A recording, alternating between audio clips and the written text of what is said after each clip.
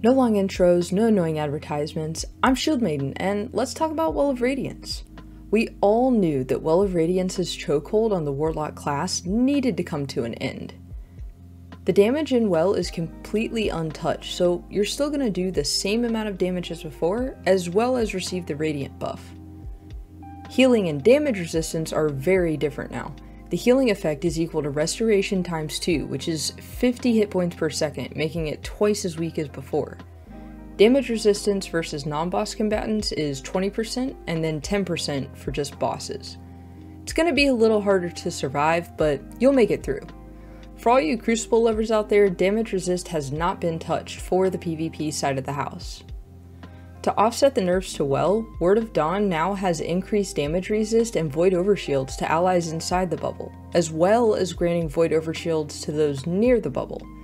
The only downside is that the Weapons of Light damage buff has been removed as a component, and the Void Titan must don the Helm of Saint 14 to give the fire team the buff. Overall, some necessary changes to help Warlocks have a bit more versatility, as well as giving Titans an accessible super for support. All in all, Well is still viable in in-game content, and Bungie helped give us a reason to use Void Titan there as well. Try it out for yourself and let me know how it works in the comments below.